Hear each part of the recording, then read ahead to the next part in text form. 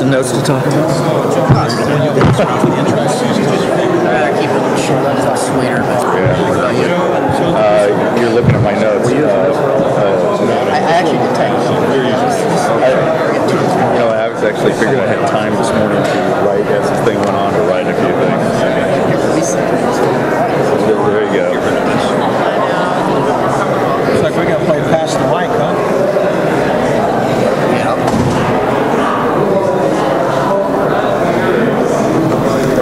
And remember, be careful what you say, it might be on.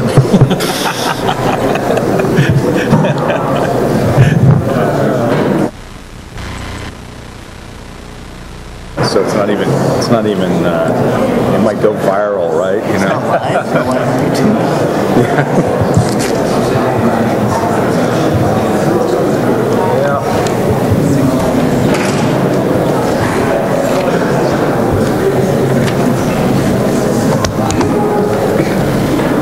Okay, I think we're going to roll it. Juice can start.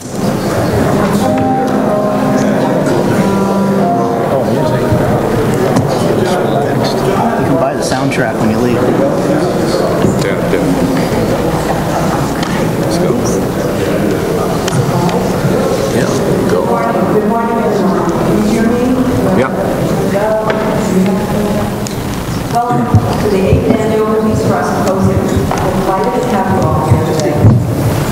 I'm not going to do very much chit-chat here. I'm going to turn it over with a great bunch of pearls that are going to handle us for us today. But I do want to welcome you. I'm going to stay for 1 minute because it's going to be worth it and we'll move on. It's how possible is it when you're my age to still have a relationship with someone you went to high school with? And I do, she's in the Bay Area, we're both from Maine. And I wanted her, most of you know, I have a line blog and I write. I wanted a consumer's perspective of what we are doing. So I invited my high school friend to be here today. Lonnie and Terry, her husband, are here. Lonnie, Corey, and Terry Byers are here today as consumers, and I will get their perspective. But I didn't want them to be embarrassed as we went around the room and everybody gave their credentials, because everyone here has amazing credentials, and they're consumers. So she's here today as a consumer, and I will have her perspective, and the rest of you are all going to introduce yourselves shortly. I really appreciate you being here. She goes to the growth of Petite Sirah. All I have to say is, in 2002, we began this at Concannon Vineyard. There were 67 growers and producers combined that I had identified. It's 8 years later. I have over 125 growers that I have in the database, and I have 740 producers with Petite Sirah on the label. It's grown from 67 to about 800. Think about that in 8 years, and I really believe it's because you, the leaders, come here and add something really amazing for Petite Sirah. So thank you all, because you are making it happen. I'm going to turn it over to this year's president of Petite Sirah, I love you, John Concannon, and his father, Jim. Concannon is our sponsor. This symposium would not be happening if it were not for Concannon Vineyard. Yes, however, we cannot afford to put this on. We just don't have enough money. We really are grassroots. So, for the Concannons, that I all have to give a big thank you.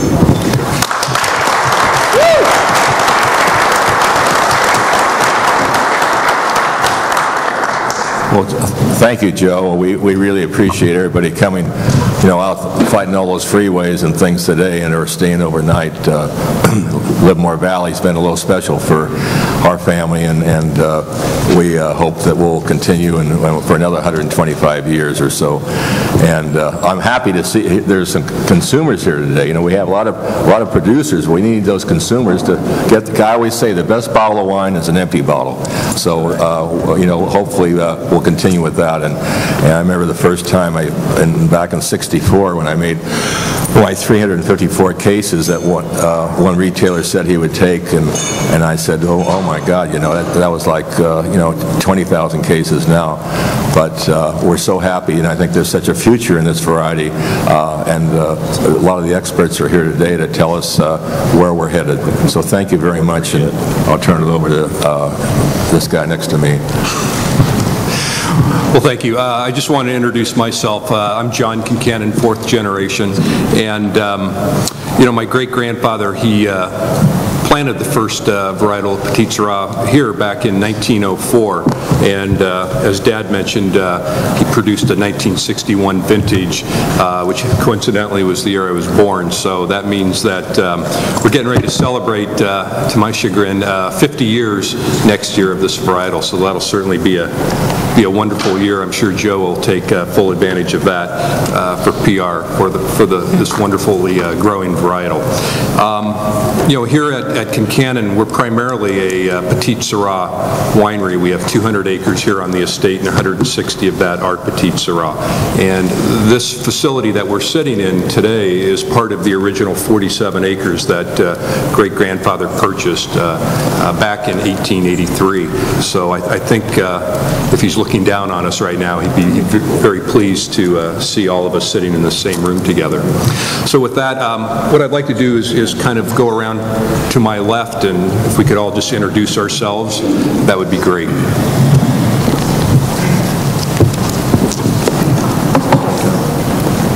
morning, I'm we're the Plaza winemakers in our winery in San Cruz Mountains, winemaker.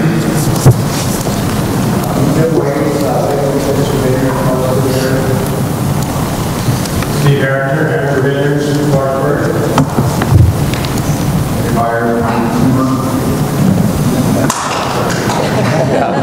That's what we want.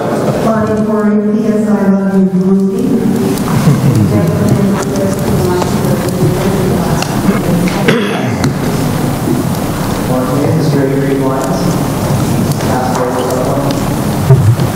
Rusty Eddie, Playhouse Wines, and Family Wine Company.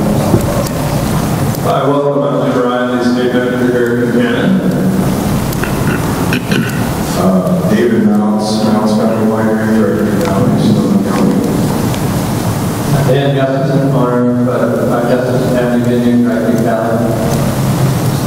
Everett Reed, I'm the winemaker at Gustafson Family Vineyards. Dan Berger, writer.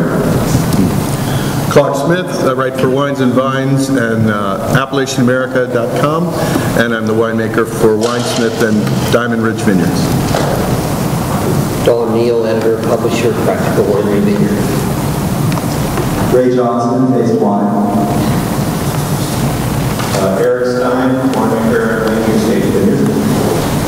Marina Laurel, winemaker at Lincoln State Vineyard, in the corner. That's Victor Edwards, Edwards Vineyard, and Zellers, Vermont, and Valley, San Diego. Carrie Crespo, Stagsley Winery, PR. Monica Granados, Balzac Communications. Gabby Ferris,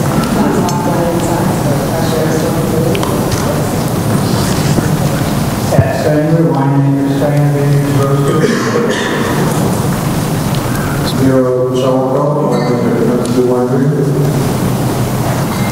Dan Wilson, Wilson Farms, Vineyard, Clarksburg. Steve Ryan, winemaker, Rosewood Winery.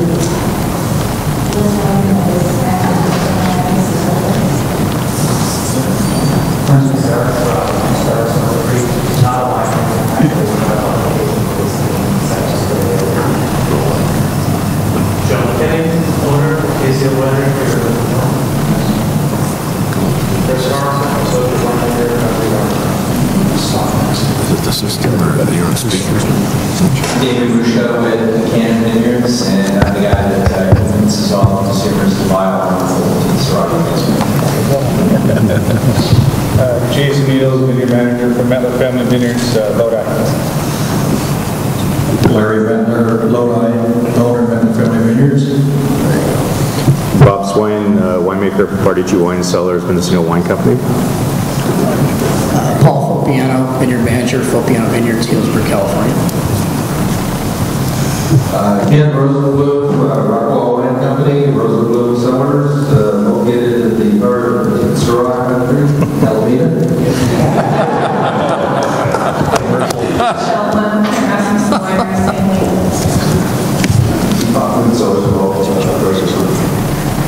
Pudendo agora essa media manager role for the news. Paul Prater, winemaker at Nottingham Cellars. Tim Patterson, wine writer and winemaker. Tim Patterson, very easy guy. Good morning, I'm Beth Jones, winery at the Sierra Hospital. Hi, I'm Laura Ness, I'm a wine writer and a Petite Sirah. Good morning, Joe Lazara, owner, Jazz Cellars. Johnny, your family vineyard in Santa Clara Valley. I don't think we'll. And Matt Reed, winemaker at Eagle Winery. Good morning, Eric Sims, Eagle Winery. Mary Corlin, auto media, wine, TV media producer, blogger, Good morning, Matthew Valentine, owner, and winemaker at Lunch and Winery. Bob Valentine, Winemaker, winery,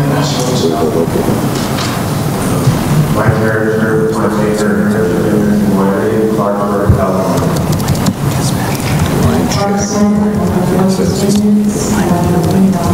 I'm out on the vineyard in Red Hills, Jeff Stein, President of Winery, California, and Sierra Nevada. Doing a great job. John York, wine guy, and other Nottingham Cellars. Randall Johnson, Artisan Wines in Napa, California. Hans Michael, managing law, Vino Design, as always. I'm Darren Rogers, Vino Lopez, Northern Illinois Sales. Eva Swan, North Carolina. Fred Swan, North Carolina. John Whitman, Old Peak Ranch Winery, Coleman Valley. Judy Hansman, President Republic Wines, Paso Robles. Jill Hansman, President Public Wines, Paso Robles. Trish Monahan, Navy Vineyards, Lodi. Top Navy Vineyards at Great Road, Lodi.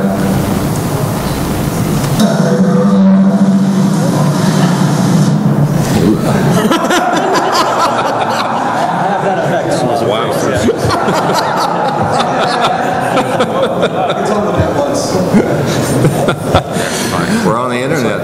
Well, yes, we are. Thanks for reminding me, Dad. Actually, we are streaming live on the World Wide Web all the way to on psiloveyou.org. And just wanted to remind everybody that if you have a question or comment, just wait for the microphone to come around to you so everybody can that's watching us on the internet can hear your question. So with that, I'm very pleased. Our keynote speaker is a gentleman I had the pleasure of meeting over lunch in Manhattan this past winter during what I think was New York's worst snowstorm in many years. Dad, he sends me to the coolest places in the winter and the hottest places in the summer. I don't know if he's trying to tell me something, but I think it was the worst snowstorm New York had back in, what was it, February, Tyler? In like 7-8 years, and mayor was paying $12.50 an hour to anybody that wanted to go out and shovel snow or fill sandbags. So they literally closed down all the bridges, and I think the only appointment I was able to keep was lunch with Tyler that day. But our keynote speaker, he has a PhD, and he is known on the web as Dr. Vino, where his column can be read at drvino.com. He talks, teaches, and writes about wine. He's the author of 2 books published in 2008. The first was the backstory of the wine industry in France and America, and the second was a practical guide full of wine recommendations. He has been described as witty, lively, and loaded with common sense by the Chicago Tribune, and I can attest to that by having dinner with him last night as well as our lunch several months ago. He flew in all the way from New York last night, and it is my honor to present Dr. Vino himself, Tyler Coleman.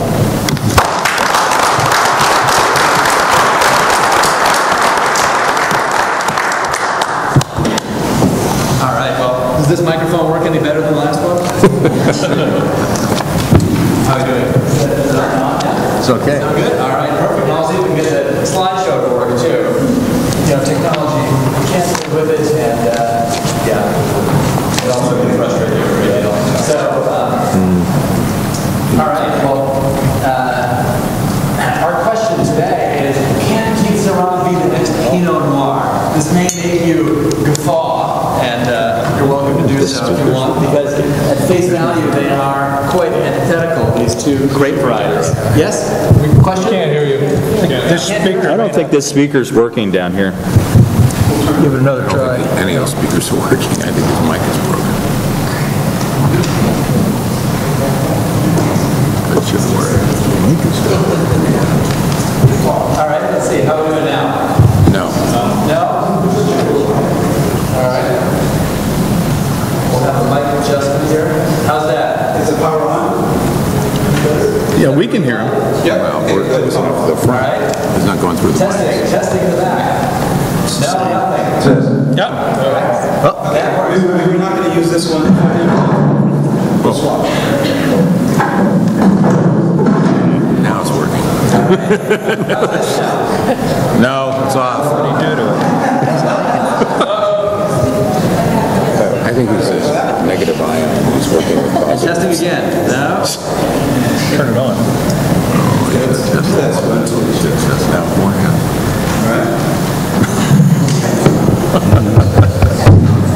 It's working. It's working again.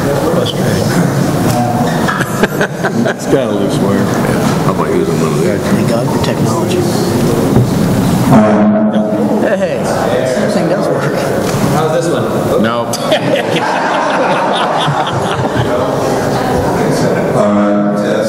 Test. Hello?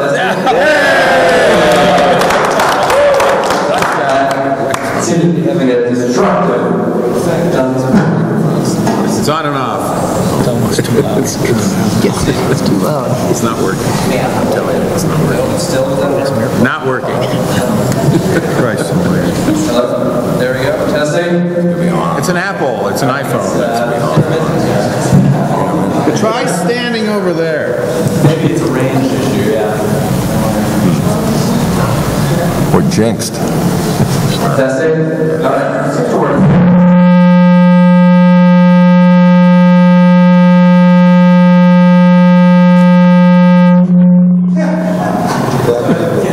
Try this out. Testing. Let's go without the mic. Here.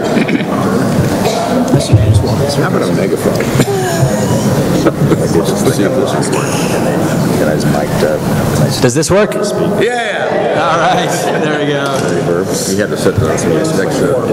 Okay. All right. All right. Well, you should. Since you've seen what I can do to microphones, you should see what I can do to some grapes. You know. So, all right. Well. So yeah, our question is, can Petite Sirah be the next Pinot Noir? And at face value, that may make you laugh because the two grapes are at two ends of the spectrum from a flavor perspective. But there is a reason to ask the question. Can we have the next slide? Given the tremendous success of Pinot Noir in the post-Sideways era, it is a grape that a lot of other grape producers may want to emulate. However, just even though the popularity of Pinot Noir certainly came a long way in the last 5 or 6 years from Sideways, it may have run its course even just last week. Blake Gray, who used to write the wine column for the San Francisco Chronicle, actually penned a breakup letter to Pinot Noir, if you didn't see that, where he said that he wanted to break up with Pinot because she was getting a little bit fat. Moreover, she was sleeping with Syrah. But anyway, but yeah, there are a few, definitely, it's an interesting question, and can you tap into that popularity? What I want to talk about today is, I'd like to talk about 3 quick case studies, 2 of which are not from wine, and 1 that is, and then also talk about the future of wine criticism and how younger consumers are talking about wine today and why that's important. Maybe, can we have the next slide, please? All right. Maybe some of you have seen this ads. How many people have seen these Old Spice ads? Well, if you haven't, let's try and run one now. If we just click on TV commercials, it should come up. There's quite interesting campaigns here. So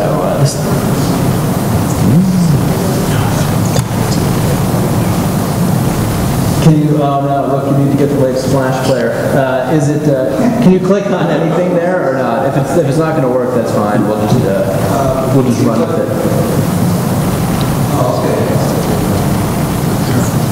No. You need to download the player. It's on. You need to click on the icon. All right. Well, if it's not going to work, that's fine. I can just describe it briefly. For those of you who haven't seen it, it was a campaign that debuted in the Super Bowl and ran through the World Cup and still continues today on the internet, where it's YouTube's #1 top ever sponsored channel with over 111 million views on this ad campaign. But what it is, they have a couple of 30-second spots with this former NFL wide receiver who is quite a good-looking guy, and he encourages comparison to the viewer's man. He says, look at your man and look at me. Look at your man and look at me. Does he look like me? No, but he can smell like me. And so, and then it proceeds through all these sort of stereotypically macho activities where he runs through in one take, actually, quite well shot, these things of building a kitchen, baking a cake, and ultimately riding off on a horse. And so, quite funny. It's good send-up of machismo things, and it's really caused quite a stir on the internet in particular. And so, but what they did, what I think is quite interesting here is that Procter & Gamble, the maker of Old Spice, identified women as the key buyers of this body wash that they were trying to sell, and so they made this campaign to you know, kind of send up this machismo image, and it really took off. And so I think that that's a key component to dealing with marketing and being online today is that you have to have wit and be funny, because generally speaking, these people are bored at work, and so they like to pass things around. 30-second funny video is perfect fodder for that. And so it really took off online. They even they really used the online aspect very well for this campaign, and they had readers send in questions via Twitter and Facebook pages, and then this guy actually taped 30 to 60-second responses, video responses to these to their questions, and they were very selective in who they replied to, actually, and they replied to a lot of people who were very connected in the online world. Reply to their questions, that then they would get further buzz, and so it really has generated a huge amount of chatter, and it's been widely praised for a very limited budget, actually, and so quite an interesting phenomenon, I think, as well as being funny. So he even the guy, the actor, actually proposed to someone on behalf of someone else. So it's quite a funny video response. So, but yeah, it actually, and you may wonder, well, what does all this chatter and page views add up to? Well, in the case of this Old Spice body wash, it's added up to 107% sales increase in the first 6 months of this year. So, so yeah, a relatively good return, and shows you can sell anything, I guess, these days, considering that 91 out of 92 of Old Spice products have known carcinogens in them. So maybe we'll take the next slide. Another example is in from the online world is in the field of diapers, and Pampers actually launched a new diaper that was thinner than before, but it was causing some blowback from consumers, and so a lot of people started campaigning against it on Facebook. Bring back the old, thicker Pampers because my baby's got diaper rash and so on. And so, so that's interesting in and of itself, because in the online world, if you're not doing something right, consumers can blog about it, tweet about it, start Facebook pages to bring back the old Pampers and things like that. But Huggies, coincidentally, the Pampers rival, actually had another campaign, more positive campaign going at the same time that was quite interesting. And what they did there was to encourage to get to know their core consumer, and so they in this case, a bunch of entrepreneurial moms, they wanted to tap into that and empower them, and they actually just gave away $250,000 in small grants, $10,000 to $15,000 each for ideas that their consumers had that lacked funding, but they thought were worth funding, and so they had people submit ideas. And they have yet to announce their awards, actually, because the campaign just ended. But again, that's quite interesting, because instead of doing what you might expect them to do, which is send in your cute baby photos and we're going to post those online, they actually said, no, we're not even going to make this about our product. We're just going to give away $250,000 in small grants and try and make the people who use our product happy and more satisfied just in their lives. So I think that was quite an interesting campaign from that perspective. All right, let me have the next slide. And finally, one in the wine industry that happened last year, you may be aware of Murphy Good, Kendall Jackson winery, had an online competition for what they call the dream job of 6 months running their social media apparatus, and they were going to pay the lucky winner $10,000 a month plus accommodations at the winery to move to Sonoma and run their social media for them. And they got hundreds of video submissions, and people could then vote on these video submissions, which one they liked the best, and ultimately they chose some finalists and then put those up for a vote as well, popular vote. And the winner, by all accounts, I have not met him, but by all accounts, a very nice guy, and actually continues to work in the social media in the wine industry, though not for Kendall Jackson anymore. One thing was that there was about this campaign is that the competition part generated more buzz, actually, I think, than the 6 months of doing social media afterward for the winery themselves. So anyway, just an interesting three little things that have been happening online. And so maybe now we'll just switch to talk about the future of wine criticism. And times have changed, and this is how you might remember things back in 1999. And then in 2010, a little bit more of a somber period right now. And this is actually the cover of one of my books that has a wine in a brown paper bag in it. I thought I was going to be the first wine book to ever have the dubious distinction of having wine in a brown paper bag on the cover. But I saw that there was actually another book that just that also the graphic designer thought that was such a tremendous idea for the times. But hopefully it's not that bad. But so nonetheless, the economy has changed and certainly represents a headwind right now. But I think the backdrop is very favorable nonetheless, because Americans, despite the recession, are still into wine and want to have wine on the table. And that's a really exciting story, because we've had 16 years of consecutive per capita growth in wine consumption in the United States. And so Americans are into wine. Could we have the next slide? Thanks. And this is some data from John Gillespie at the Wine Market Council, but some of you probably had heard from him before. He's a great speaker and gives a good presentation, so I don't want to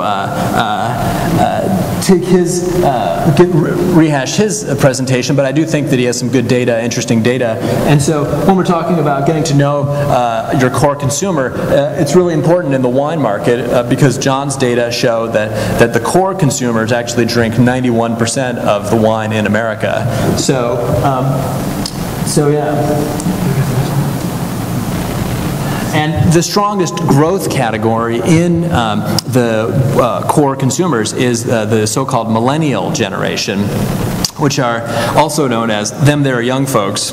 But yeah, generally speaking, it's the people who are aged currently between 16 and 33. So not all of them legally wine consumers, but certainly the ones 21 to 33 are. Then the next demographic group going up in terms of age would be Generation X, a little bit of a smaller group, then before we get to baby boomers, and then those over 65. So the growth area right now, baby boomers and millennials are really looking like the strongest groups in terms of consumption, but millennials are showing a lot stronger growth rate as more and more consumers, as younger people start to drink wine and try wine. And you know what? They really like wine, young people. Yes, Dan? Can you break that out by dollars again? I can't. I don't have that data. Sorry. Yes? What is a negative number? Negative growth. That they're switching for other beverages, alcoholic beverages. Yes. So anyway, it's really a fascinating comparison with Europe, because in America we see that young consumers really are into wine. And I can tell you, I teach wine classes at NYU, and they have a 70-person wait list, and they're all people, most of the people who sign up are under 40, and they're very into wine, very into learning about wine, very experimental. They really see wine education and as a part of everyday life now. They really want to learn more about wine. It's got more cachet than beer, and it's also very fun, and you can learn so much about wine, limitless, a lifelong pursuit of learning. But anyway, it's quite interesting with contrast that with Europe, where younger demographics, younger folks are moving away from wine actually, and so it's actually quite a different type of wine market that they have in Europe now. So we should be we're fortunate that wine is very popular here today with younger people. So, and we're soon to become the largest wine-consuming country, given our size, even if our per capita rate is still somewhat low, on par with Ireland. So yeah, well anyway, I was just saying that a little bit about younger consumers, and they are very experimental, and they'll try any grape once and come back to it if they have a good time, and very open with packaging and trying all sorts of different packaging. Younger consumers tend to get a lot of their wine, or tend to get a lot of their information on the go with smartphones, the rise of smartphones such as the iPhone. A lot of things are really on the go. I would be surprised to learn if there was any person under 25 who still subscribed to a newspaper,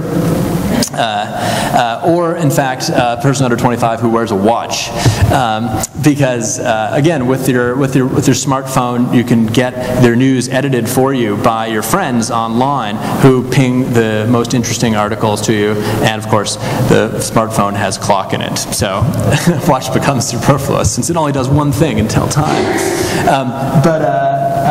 But yeah, it is. And one final thing that's worth mentioning is here is the Sierra Gap, as John Gillespie has called it. This phenomenon where, in his surveys, people in California have a more favorable interpretation of or impression of California wine than the other 49 states. And so interesting survey results from his data that we can talk more about if you want. We'll take the next slide, yeah, thanks. So, but for the last 25 years, the model of wine criticism has really been several influential publications, maybe one or two, that hand down their tasting notes and scores, more importantly, and then consumers gobble those up, and so that's been where we've come from in the past couple of 3 decades probably, but where we're going to is a little bit less clear because the recession had been particularly hard for media companies. Gourmet magazine actually closed, and there have been layoffs at other significant publications, and certainly it's much more difficult, much changed landscape now, sort of a lunar landscape in a lot of ways, not a lot of growth there, but quite difficult one indeed. So, as you might expect then, it's a bull market for free content online, and so we kind of all are bloggers now to a certain extent when we contribute to the discussion online of social media. So they really they don't cost anything to start, and they can generate a good discussion, and so several wineries have also gotten into blogging and social media effectively, and we could talk about those in a little bit too. Why don't we? So yeah, but so wine criticism in the future is going to have a quite different look to it than wine criticism in the past that we're accustomed to. Instead of just having a number or a tasting note handed down like manna from heaven, and then everyone goes and follows that dictum, actually what's happening now is it's much more lateral form of discussion, horizontal, where people are actually contesting things and discussing things, and so it's a little bit confusing. It's maybe fast-moving and difficult to follow at times, but it is growing, and it is a lot of fun.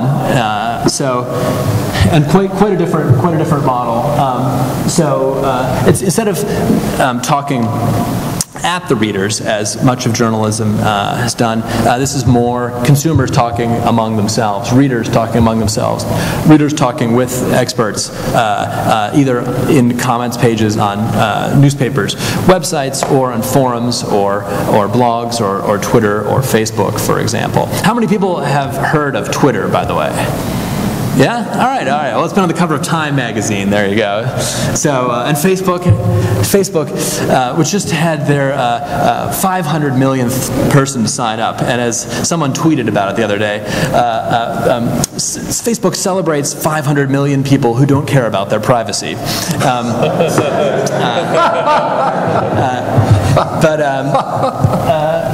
But yeah, and so, but another question is, how do you monetize that? And so some people, such as Robert Parker, made the decision recently to put his forums behind a paywall and to make that a perk of subscription. And so